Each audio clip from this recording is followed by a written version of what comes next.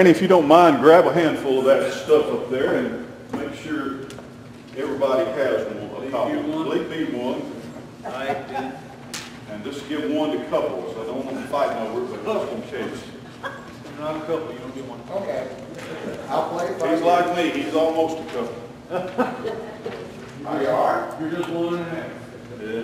Okay. I'm gonna let this couple sit 90 far apart. I don't know if they share that. That's all right. That might be a form of benefits in the sermon, not bring some folks together. There was an older couple driving in their car, and they pulled up behind a young couple at a traffic light. They saw they saw just the silhouettes, two heads together, and they was all scrunched up, all loved up together in the car in front of them. And the old lady said, "You know, we used to sit like that." And the old man said, "I ain't moved."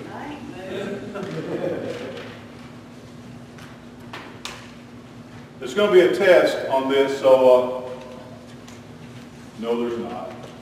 Let's look at Matthew chapter 24 in the Power Bible. Andy?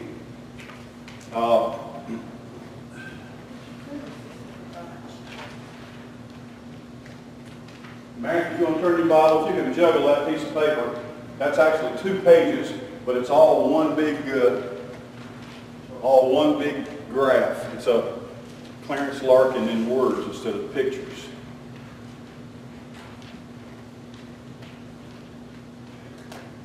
If you want to know what the Bible teaches about something, the best place to learn is not by listening to preachers and teachers.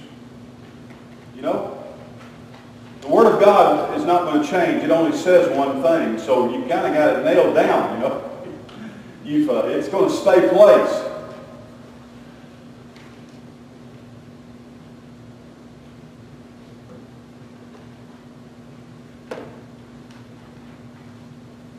And preachers change their mind and change their viewpoint and their opinions, and there's every flavor in the world. So, many years ago, I began to have doubts about what I believed about the second coming of Jesus.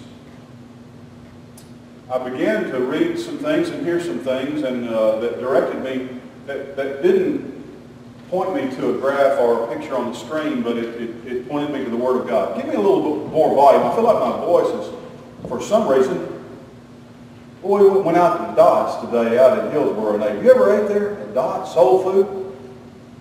Well, I think I hurt myself. And I had never been there before. Go to Dots. It's way out, you know.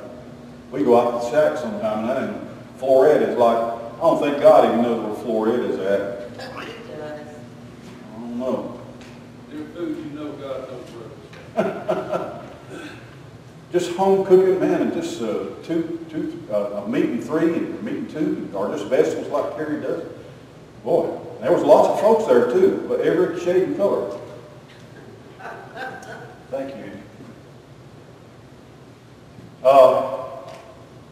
Instead of pointing me to books or to a particularly astute teacher or a prophet, I found books that say, you know, look at where the Bible is. Take me to the Bible. So this is really simple to me, and to me it just seemed like it wasn't. It's not new to me. It's not a method that I've invented by any means. But it's just so simple, and it makes so much sense. I talked with you this morning about translations, and I'm not afraid of those. And there are good and bad translations, or not. There's really only a few, what I would say, just very, very poor translations. And they're generally done by people who are presenting a copy of the Word of God or an edition that has been changed or edited to support their view or their belief system. That's really a bad thing to do. So, if you want to say, what does the Bible teach about the second coming of Jesus? There are 11 passages in the New Testament. Of course, first of all, you couldn't have it, don't you? Now, there's a lot of prophecy in the Old Testament, and there's, I guess, a lot of people would say there's a lot of information in the Old Testament about the second coming. But really, it would be very veiled and kind of shadowy and symbolical. And so if you just want really just clear teaching, this is what Jesus' return is. Jesus came, his first coming was when he was born in Bethlehem's manger. His second coming is going to be yet in our future. So there are 11 passages in the Bible that seem to be clearly physically describing, not in a symbolical way, but talking about, man, he is literally, physically, Jesus is coming back. There are 11 places in the Bible, in the New Testament, so you can say, let's not try to figure out some of the questionable or less direct passages of the Old Testament. Of course, a great deal, much of the Old Testament really is in preparation for the first coming of Jesus, so it does refer a great deal to his second coming too.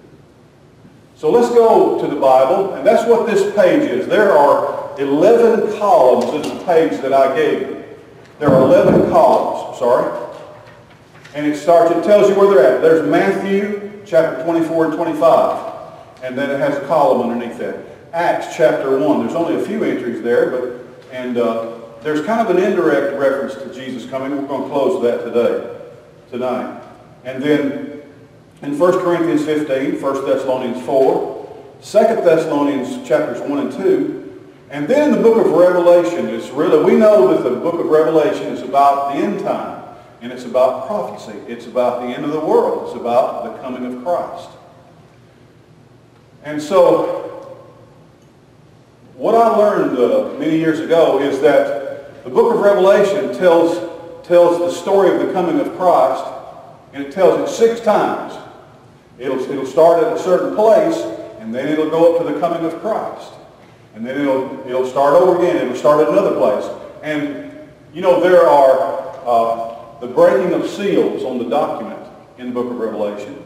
There's the blowing of trumpets, and then there's the pouring out of vials. So there's the breaking of seals. There are 6 of those. And then there are 6 trumpets. And then there are vials. But all 3 of those really are describing the same thing. And the story of the description Jesus described in Revelation 6 different times is coming. So he's not coming 6 different times, but he's just saying, let me tell you again in a little different way. So it's called recapitulation. Hey, we don't need to know that as a word, but I just want to let you know that if you're reading the book of Revelation, he says, well, I thought Jesus had already come back in chapter 6. Yeah, well, he just tells it, and then he tells it again, and he tells it again. And so it's told over and over again in different ways. So you're not going to have a bunch of seals broken, and then next, a bunch of trumpets sound. No, they're the same thing. And I've got another piece of paper that takes the seals, the trumpets, and the vials and puts them on columns just like this and compares what happens when he opens the first seal. Well, it sounds an awful lot like what happens when the first trumpet blows. I mean, an awful lot. And then if you follow that on through with every one of those things, you see, well, it's just really a different way of saying the same thing. Now, what I have here is showing words, phrases, ideas, and figures of speech that appear in all 11 that are alike. Let me just, this is just for you to kind of take out. If you care, we're not going to go over this. But I thought if you want to look, when you're talking about the second coming of Jesus, you're going to have that the Bible says that people are going to see him. And that seems to be, and they beheld him, or behold, he was coming in the cloud. Something that says, not in every, they're not all the same. All 11 tellings are different. But there's enough similarity among all of them that seem to give a very clear indication that they're all talking about the same thing. They're all talking about the second coming of Jesus, not about some other coming, the first coming or the third coming. That they're all describing the very same thing, And as a matter of fact, it's what's going to happen next. Gospel's going to be preached throughout the world. People are going to be saved. People are going to be born and people are going to die.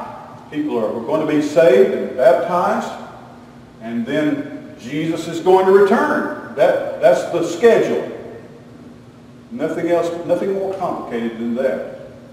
You're going to see that there are angels. Not every one of them mention angels, but God uses it. When you will be able to know, when you start seeing angels in the sky, or angels around you, that we're in gear, where things have started. The trumpet, the last trumpet, or the blowing and sounding of the trumpet, is mentioned in a lot of them. A shout, or the voice of the archangel, is mentioned in quite a few of them. And you can see it as it goes out right there. For instance, let me just pick one out.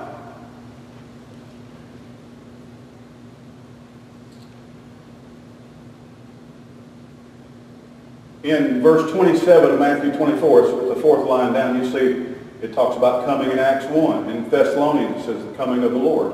When he shall come, he cometh. The great day is come, and so forth.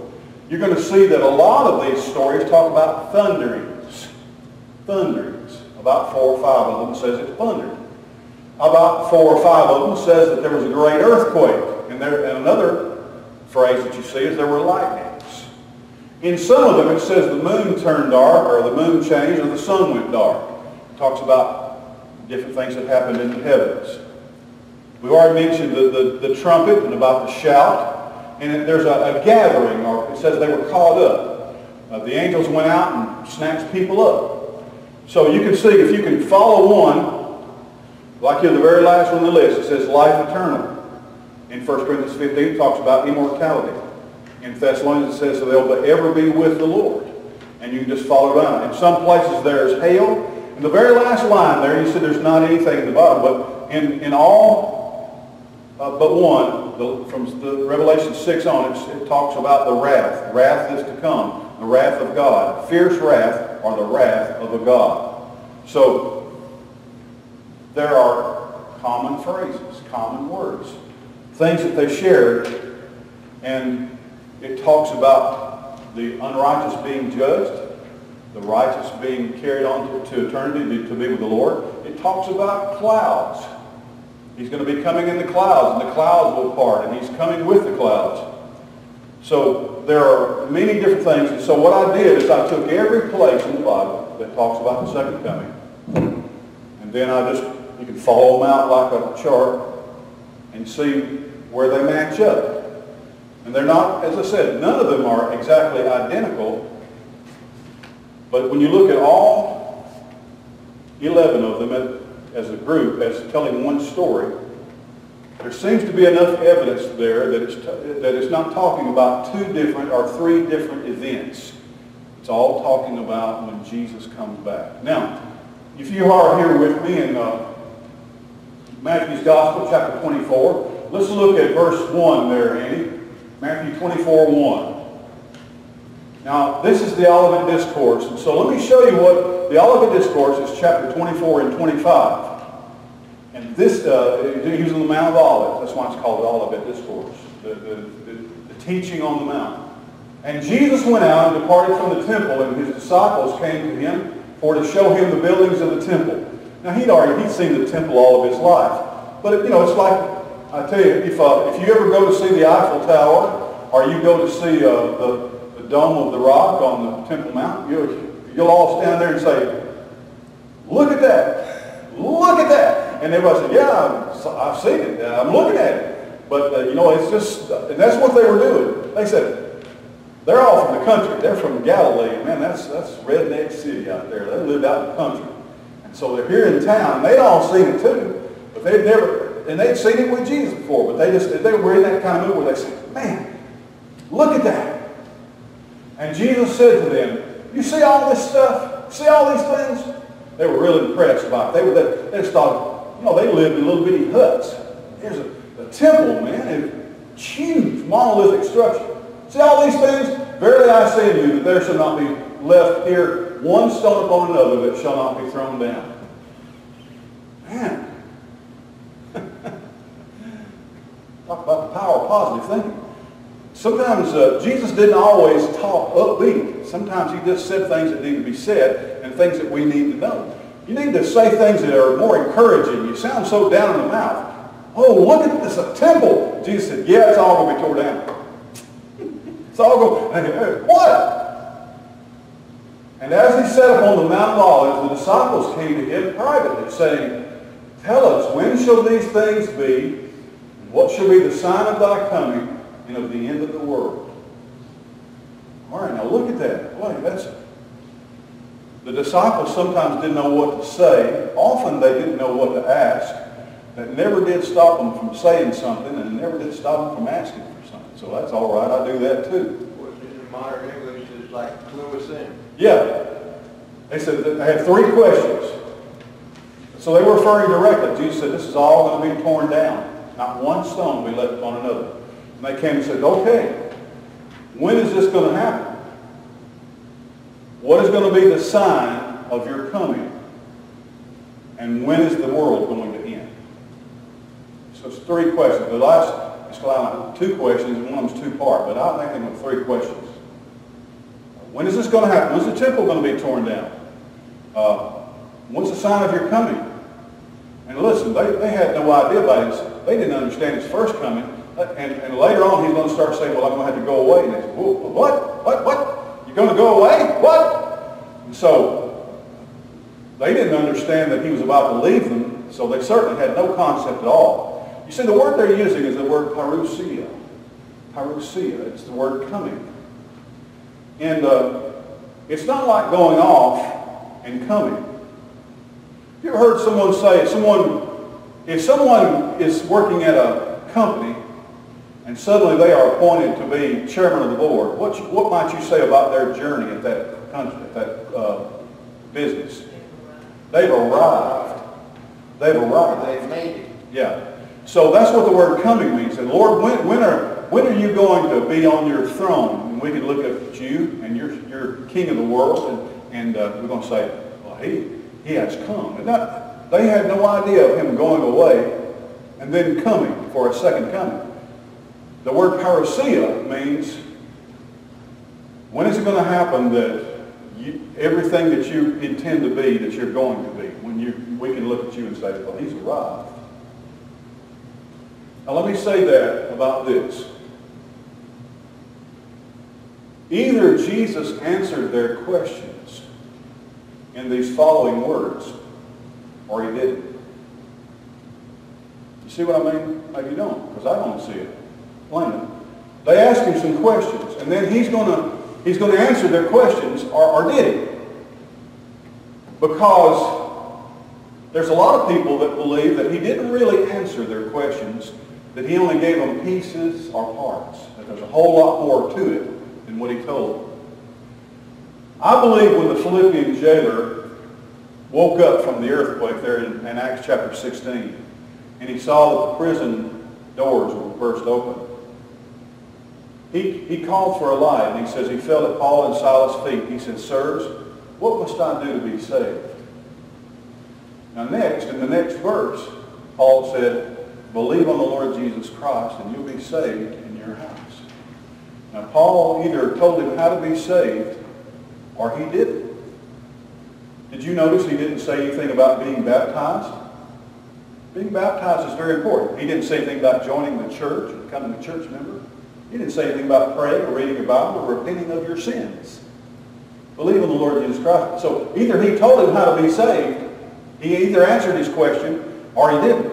And I want to tend to say, I think that when someone is that desperate and he's that sincere, what do I have to do to be saved? You just tell him. You just tell him everything he needs and all that he needs, and there's not anything. You cut it down. You peel it out for him, and you get it. If you want to know, you just ask me a question. What do I have to do to be saved? This is it. And I believe that Paul told him. And if you know someone, if you ever get it out, if someone ever says, well, how in the world could I become a Christian? If you'll tell them what Paul told that man, that person can be saved instantaneously. He doesn't need anything else.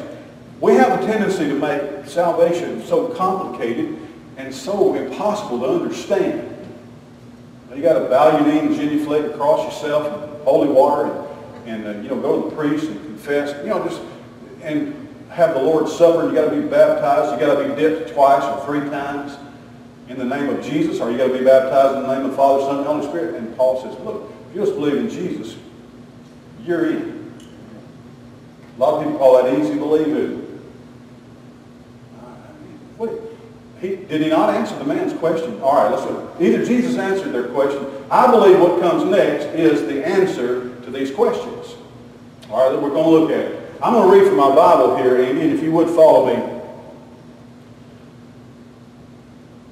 In verse 4, it says, and Jesus answered.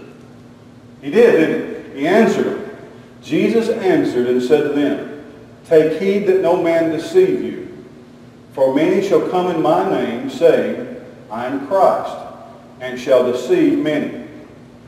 Now, I've heard that verse misinterpreted all my life. He's not saying that there are going to be some people show up and they're going to say, I'm the Christ. That's not what that verse says. Jesus says they're going to come in my name, saying, I'm the Christ. Let me say it a different way. There are a lot of people going to come in Jesus' name saying Jesus is the Christ. That's what that verse is saying. It's not saying a lot of pretenders are going to come pretending to be Christ. He says a lot, and then of course that's, if somebody comes up and like Charles Manson and says, I'm Jesus Christ, you just go, but there are people who have gotten on nationwide television and say, I'm here to tell you about Jesus. And what they tell you, Jesus of Nazareth. No, I'm not Jesus of Nazareth. That's Jesus of Nazareth. He says, I want you to take heed. There are a lot of people going to come in my name, Jesus says, saying that I'm the Christ. They're going to say, yeah, Jesus is the Christ. He's the Messiah. But he says they're deceivers. That is far more treacherous.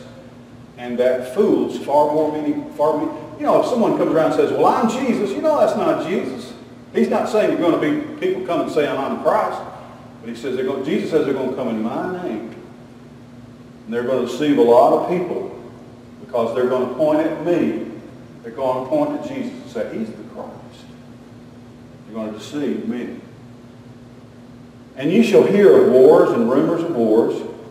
See that you be not troubled, for all these things must come to pass, but the end is not yet. Jesus is not saying there are going to be worse wars. Are there going to be more wars than normal? He says there's just going to be a lot of war. It's going to be something that happens. And nation shall rise against nation, and kingdom against kingdom, and there shall be famines and pestilence and earthquakes in many different kinds of places. Now, you can read about all of these things in the book of Acts. I'm not going to preach through the book of Acts again. All the different wars and the rumors of wars, they're referred to, or at least hinted at. But there are earthquakes and pestilences and famines referred to in the book of Acts. He's telling these apostles, you're going to see this happen. It's going to happen in your lifetime. He said, I'm telling you, this is what's about to happen. He's not talking about things that are going to happen in 1,000,000 years from now. But these are the kind of things that began happening as a part of the process in his day, and they're continuing in our day. All these big things are the beginning of sorrows. Now let me ask you, there, verse 8, Matthew 24:8. Do you have another translation that instead of sorrows, what is it? Does it say something different? Now, all these things are the beginning of sorrows. It says all these events are the beginning of birth pains. Birth pains. It's the word odin. The Greek word odin. He says this is the beginning of birth pains. He said, we're talking about, he says, I was born through Mary in a manger. He says, my second coming is going to be like a birth. It's going to be like me being born a second time. It's going to be like the world is going to be in labor pains. Now you men all know about that, don't you? And the experts on that? He says they're the beginning of sorrows, it says in the King James Version. But it's the translation of the word odin. And it's labor pains. He says, I remember when Carice was born, that well, and Jonathan too, but with Carice, Terry was in a birthing room. She wasn't in a delivery room or a surgery room. It was like it was a hospital room. And it had a birthing bed and so forth. It was like a transformer.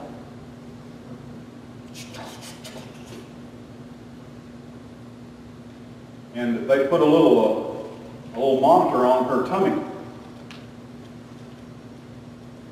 And we had 2 gauges. I could look at that and listen. It had little tapers coming out. We had 2 gauges. I could tell when she was having a contraction because that arrow would start going like that. And she had a hold of my arm right here. That was the other gauge. She had a hold of my arm. And when she started having a contraction, ow, ow, ow, ow, ow, ow. And we were both in pain. Like breathing, you know. So, these wars, this pestilence and earthquakes, he says, it's like that. They're going to get closer together, and he says they're going to increase in frequency and their length of time that they last. So that's very important. Here he says it's like a woman giving birth to a baby. It's the beginning of sorrows, the beginning of labor. And then shall they deliver you up to be afflicted, and shall kill you, and you shall be hated of all nations for my name's sake. Jesus is talking to his disciples, and nearly every one of them would die a martyr's death. As a matter of fact, only one of them, well, Judas is going to take his own life. He's in the crowd here. But only Apostle John is going to die what we would consider to be natural causes. The rest of them were crucified or stoned or sawn in two or pierced with arrows and spears. He says they're going to deliver you to be afflicted, and they're going to kill you. And you shall be hated of all nations for my name's sake. He's talking to these men. And it's happened to other believers since then. It's happened if you've ever read Fox's Book of Martyrs. If you read about martyrs today in the world, people are still dying because of their relationship to Jesus. And then shall many be offended, and shall betray one another, and shall hate one another.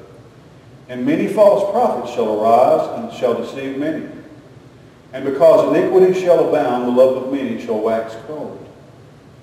But he that shall endure to the end, the same shall be saved.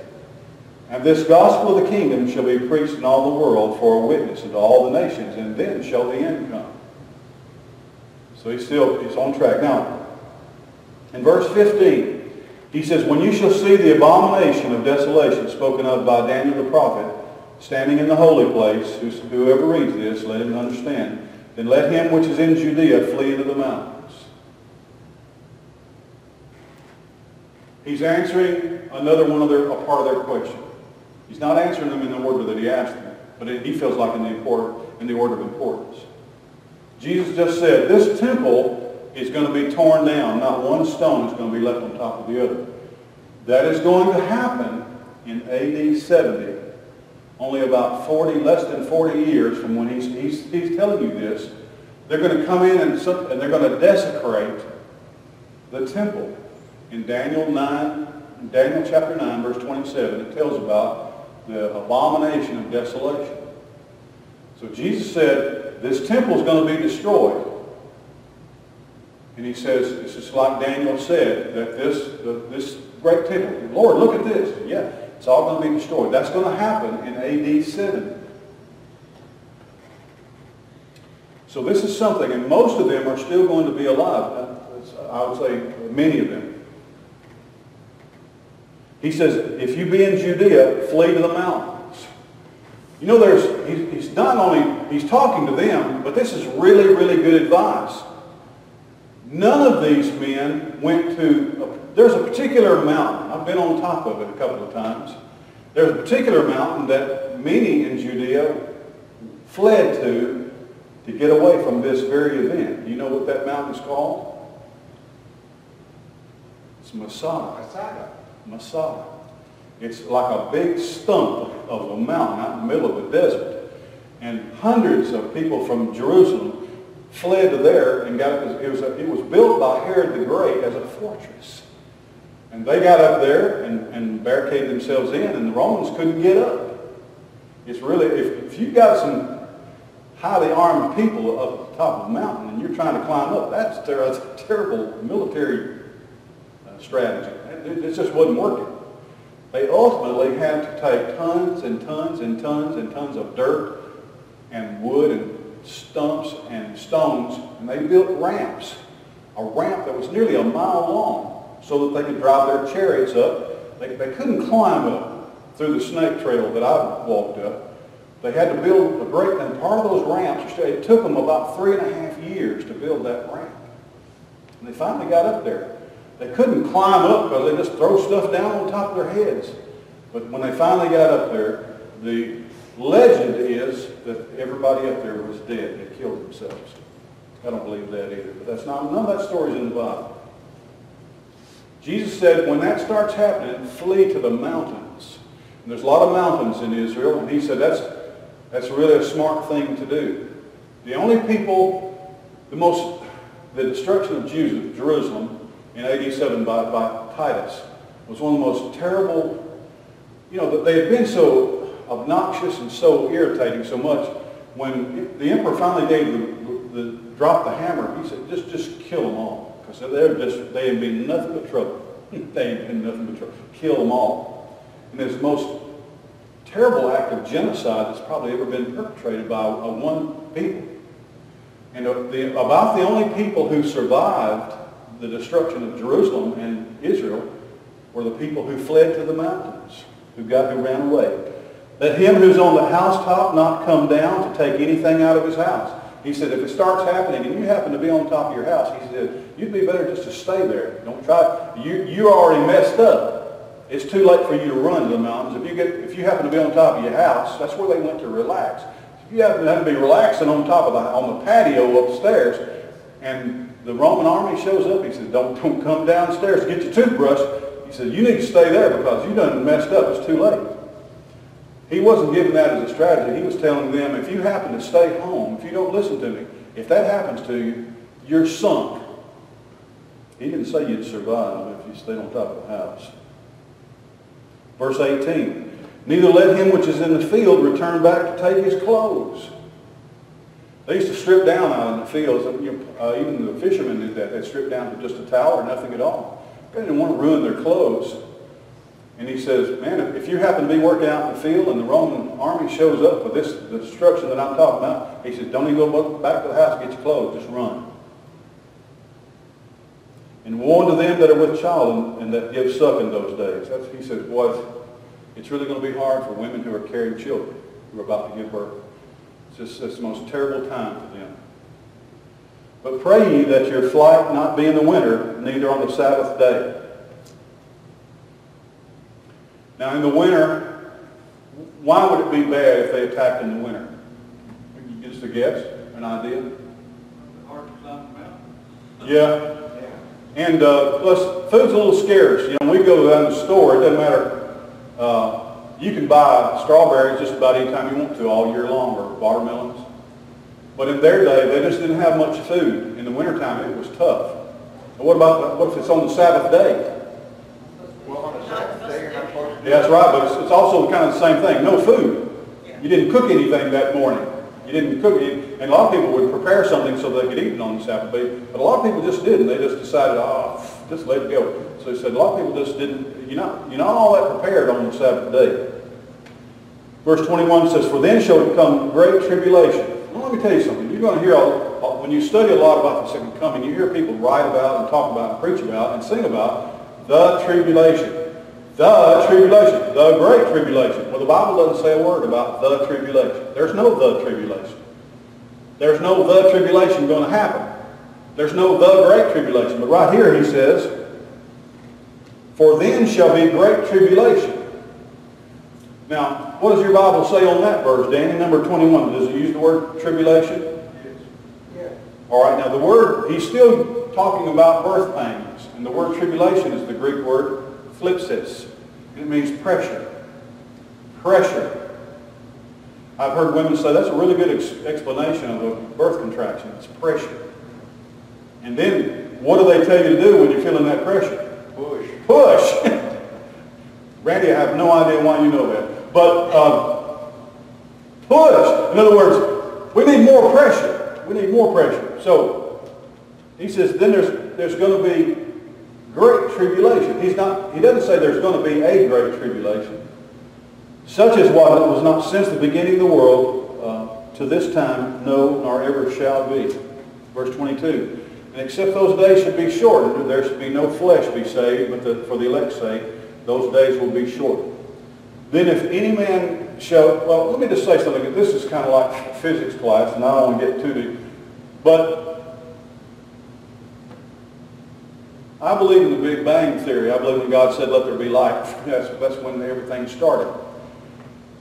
And everything is still expanding from the Big Bang since the creation. But something happened several thousand years ago where our days are getting shorter and shorter. And he's not talking about something theological here or something spiritual. He is saying the days are actually getting shorter. Verse 23 says, then if any man shall say unto you, lo, here is Christ, or there, believe it not. He says, and that's really nearly every, do you know that on June the 29th that Jesus was supposed to return? That's supposed to be and if you listen to YouTube and watch YouTube and listen to the internet, just about every year, every other year, there's some clown out there. Well, I saw on Reuters this year, it says, well, biblical prophecy failed because Jesus didn't come back. I think it's June 23rd instead of 29th. Well, biblical prophecy didn't fail. It didn't go wrong. It didn't fail to come true. It's that there are people all the time, they're going to say, behold, look, this is what the day is going to come. There have been hundreds and hundreds of people. They do it all the time. They say that Jesus is coming. He's going to come on Tuesday or Friday. He's coming at 5 o'clock. Jesus right here says, don't believe it. Don't believe it. Believe it not. Verse 24 says, for there shall rise false Christs. Now he is talking about false Christ. Several of them, 4 or 5 of them, are mentioned in the book of Acts. Gamaliel was saying, you know, there's Eustace and Justice, and there was Judas. These guys came along saying they were the Messiah. So in the book of Acts, that had already started happening. False prophets, and show great signs and wonders, insomuch that if it were possible, they shall deceive the very elect. Behold, I've told you before. He said, I'm telling you. He says, this is not something that, he said, this is something that you 12 disciples need to know about, because when that happens, you'll remember that I told you. Wherefore, if they say unto you, behold, he is in the desert, don't go forth. Behold, he is in the secret chambers, don't believe it. There's always going to be somebody who's going to tell you that they've got the secret or the biblical knowledge, or Jesus appeared to them in a vision to tell them about the end of time and the end of the world. He says, remember one of the questions that the disciples asked? What shall be the sign of thy coming? He's going to give them one. He's going to say, this is this. He is saying, this is not the sign. They don't know the signs, the false Christ, the false prophets, the deceivers. They don't know the sign. He says, I'm about to give you the sign. They're going to tell you that they know something you don't know. They know more about the Bible than you know, and they're going to tell you about when Jesus is going to come. He says, but they're not telling you the truth. Wherefore, if they say unto you, behold, he is in the desert, go not forth. Behold, he is in the secret chambers, believe it not. For as the lightning comes out of the east and shines even into the west, so shall the coming of the Son of Man be. For wheresoever the carcass is, there will the eagles be gathered together.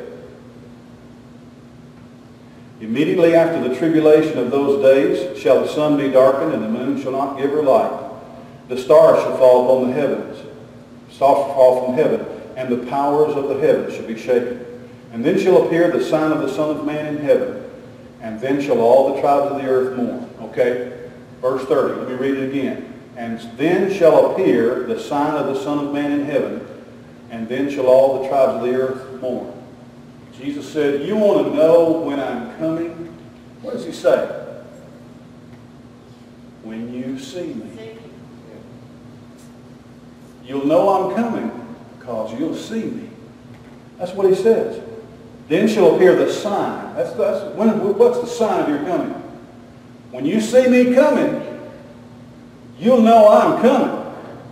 But don't believe anybody else, and don't believe any. If you got a formula, if you've got a graph or a chart, you're looking at the moon and the sun and the stars and how the planets are in alignment, he says that's not it.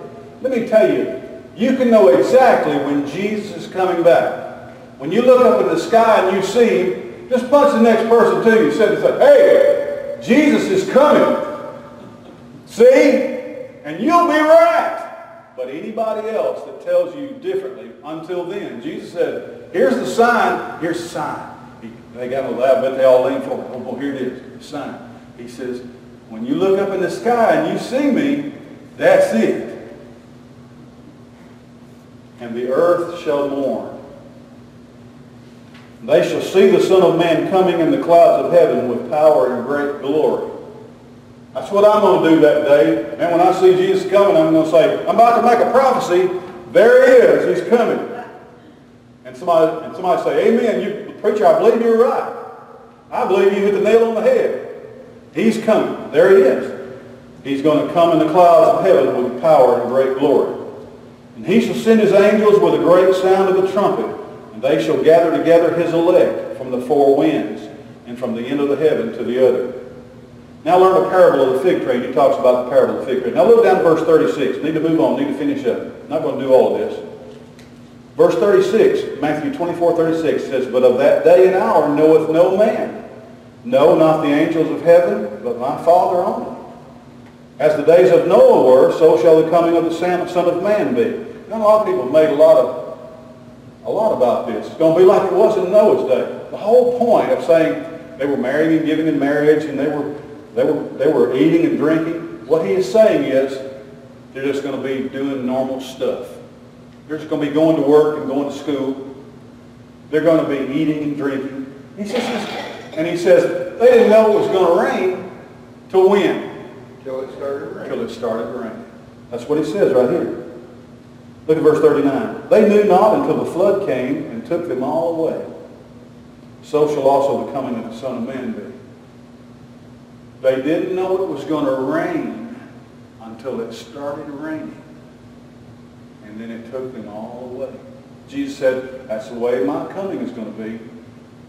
You're not going to know, and I'm not going to know. Nobody's going to know that when Jesus is coming back until one day you look up and you see him coming. Now that may sound foolish, but Jesus is saying people are going to try to trick you and deceive you and try to tell you something different, but he says it's just really that simple.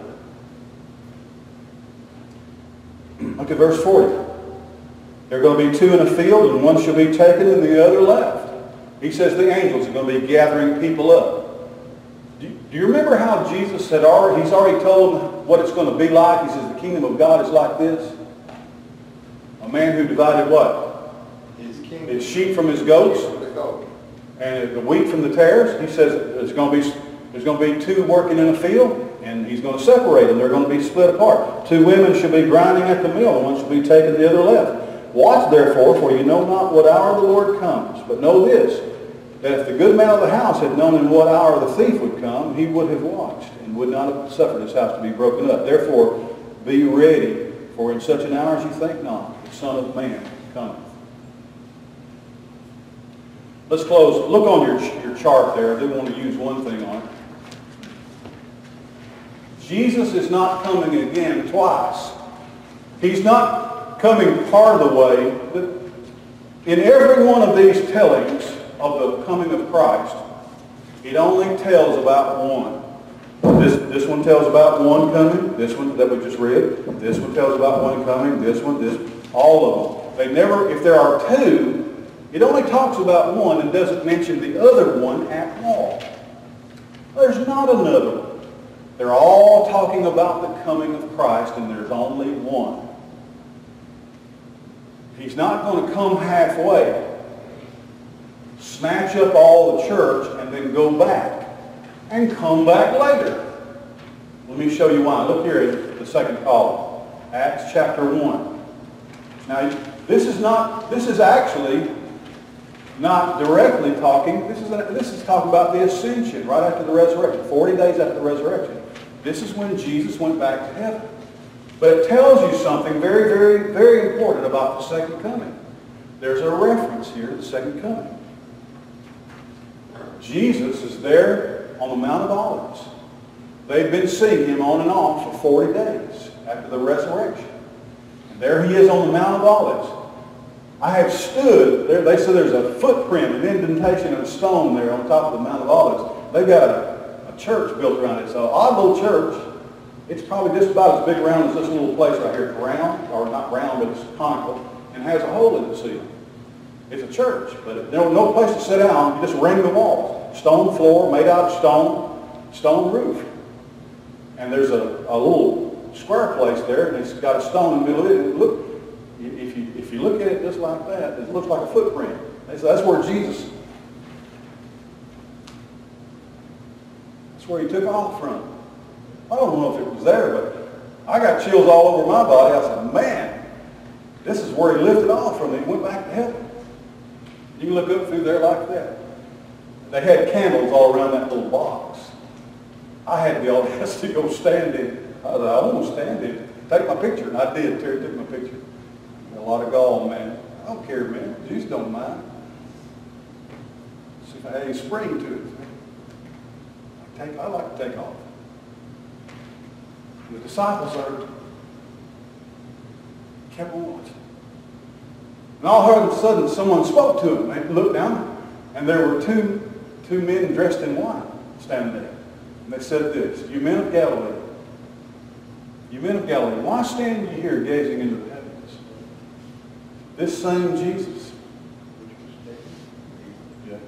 he's going to return in like manner as you've seen him depart.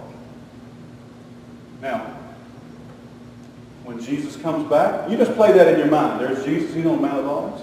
He goes up to heaven. He's with his disciples. He's going up to heaven. And they've said, let me tell you something. This is exactly the way Jesus is going to come back. He's not going to come halfway. He's going to come all the way down. Just like he was playing it backwards. He's going to come down from the sky, and he's going to come down here to planet Earth. Jesus is going to return, and he's going to return just like that. Now, there's a lot of people, they add about 1,001 different things that has to happen or that's going to happen. There are really only two things that the Bible says. The Bible says you're only going to know that Jesus is coming, and when he comes, you'll know he's coming because you'll see him coming. That's the only way to figure it out. Don't look for anything else. There's no other sign. That's the sign. Look for him when you see him coming. The second thing is he's going to come just like he left. He's going to appear in the sky, and it's going to be just like he was playing the Mount of Olives ascension in reverse. He's going to come all the way down, and he's going to come down and put his foot on the Mount of Olives. Now, in that process, we're going to be caught up together. Those who are dead are going to be raised while he's coming down. And he's going to be bringing the saints of those who have already passed on. He'll be bringing them with him. Paul says, we who are alive and remain are going to be caught up together to meet him in the air. And just like they met Paul and escorted him into Rome, if I'm alive when Jesus comes, I'm going to say, there he is. You and I are going to take off. Paul said, those of us who are alive and remain are going to be caught up together to meet him in the air. And then we're going to escort him back down here to planet Earth. And just like he left, he's going to come back. Not 2 stages, 3 stages, no 7-year tribulation, no 1,000-year wait for this or that, no Antichrist tearing up dock, no intrigue and prophetic declarations with the Jewish people. It's very, very simple. And that's what each one of these say. It's going to be the next thing. There's nothing else that needs to happen. There's nothing else on... Some people think, well, the temple has to be rebuilt, or they thought it was important for Israel to be declared a nation again. Listen, Israel, if you wake up in the morning and you hear on the news that the nation of Israel has been completely destroyed by an atomic bomb or by some Arab nation, don't worry about it. Whenever, in the Old Testament, whenever there was a restoration, there was a repentance and a return to God, and God restored the nation of Israel. It was always of that nature. There is no spiritual revival. There's no restoration. The people of Israel, nearly every Jew that you meet in the land of Israel are atheists. They don't believe in God. They gave up on God during the Holocaust. There's no great spiritual revival. There are some true believers in God in the nation of Israel. But the nation itself is just a secular nation. I don't believe that the regathering of Israel after World War II was the fulfillment of any kind of prophecy. Because the people of God, the children of God today, is the church. We are Israel. You'll see throughout the book of Revelation, John says, let me just say a word or two about those who say that they are Jews and are not. You and I are the children of Abraham. You and I are the seed of Isaac. You and I are the children of grace and the children of promise. We are those who receive Jesus as the Messiah. He's the Christ. He's our Savior. He's our Lord. And those are the people who are going to find grace from God. And that's the only ones. Only in Christ alone.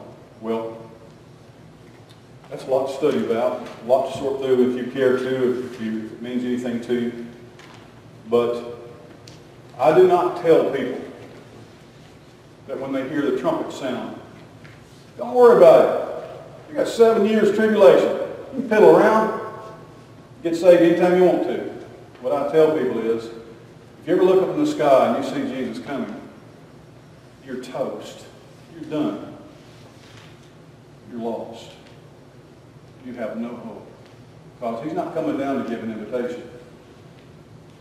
He's already took names. Saw a bumper sticker one time. I can't really say what he exactly said, but he says, Jesus is coming back. And boy, is he mad. Jesus is coming back, and boy, is he mad. He's not going to be the suffering servant or the simple Savior when he comes. He's going to be the King of Kings and the Lord of Lords. And the Bible says, Jesus said, when I come back, the earth is going to mourn. It's going to mourn. Well, I'm going to hold my breath until Bible school starts. I'm not going to sleep any this week. Worry and wring my hands. Wonder but I shouldn't do that because I'm going to be, to a great extent, absent. And there are people here that are going to be working very hard, and there's a lot to be done to get ready and to prepare and to decorate. We'll be ready. Saturday morning we'll be ready, and we're going to have a good school. I've seen more people come to know Jesus in Vacation Bible School than I have revivals or camps or conferences or anything like that. So many people that I have baptized, I've seen come to know the Lord, can say, I met Jesus in Bible school. It was one of the greatest factors in my young Christian life. When our family hardly ever went to church, we never missed Vacation Bible School. There's some kids going to be here Saturday who don't go to church anywhere or they don't go much. So even if there's just 1 or 2 or 3 or 4, we have a chance. And my 2 granddaughters, I'm thinking, man, even if they're the only ones here, that'd be it. One of these days, they're going to give their life to Christ. And it'll be because of the Walnut Grove Baptist Church, because of what you have done and who you are and how you've loved them and ministered to them. All right? God bless you. Be careful out there.